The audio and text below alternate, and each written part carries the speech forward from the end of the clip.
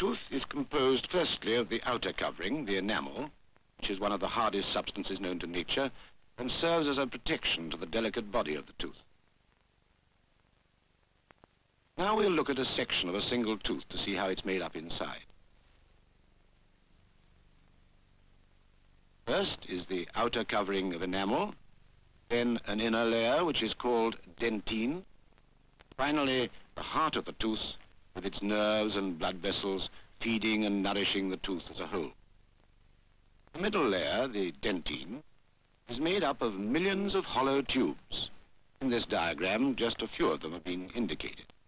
The purpose of the dentine is to act as a shock absorber, protecting the heart of the tooth. Let us just take 3 of the tubes and go in still closer. Now we can see that there is at the bottom of each tube a cell from which a hair-like fiber runs up the tube. Continual hard biting grinds away the surface of the tooth, and this stimulates the fiber, which causes a deposit of calcium to be laid down to act as a protective layer over the surface of the soft pulp. In time, with continual hard biting, like the Eskimos do, the tooth would become literally solid.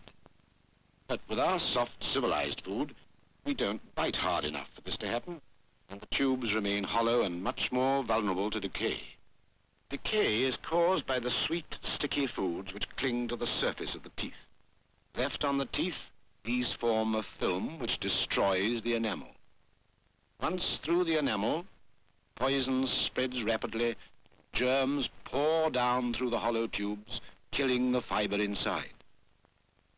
Guardian cells recede, laying down new deposits behind them.